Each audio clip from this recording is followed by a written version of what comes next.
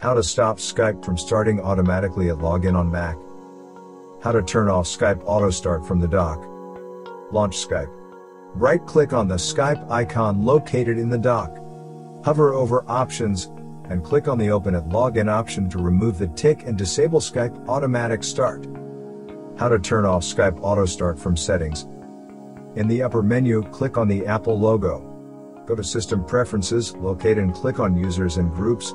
On the left sidebar, under the current user, select your account. On the right side, click on the Login Items tab. Find and select Skype, then at the bottom click on the minus icon to remove Skype from the Auto Start app list. How to turn off Skype reopening after restart. Quit Skype before restarting your Mac.